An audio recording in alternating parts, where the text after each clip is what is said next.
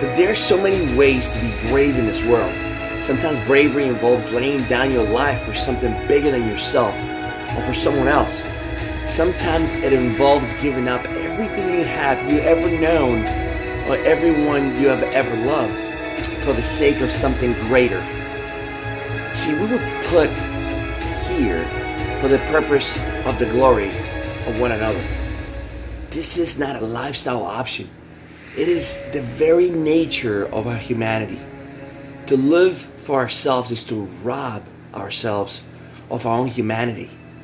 We simply weren't constructed to live only for ourselves. We were placed on this earth to be a part of something bigger than the narrow borders of our own survival and our own little definition of happiness.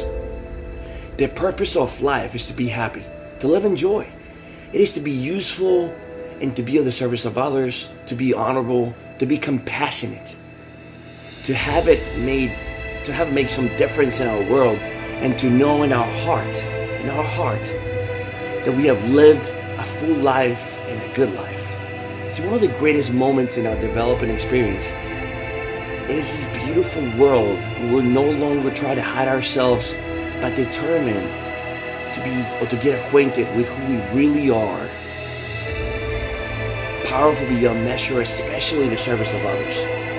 So be the difference you want to see in the world, because instead of just watching things just happen. Because the reality is, there are people who watch things happen in this world. There are people that wonder what happened. There are people who make things happen. And you must go and make things happen. So why say the sky's the limit when there are footprints in the moon?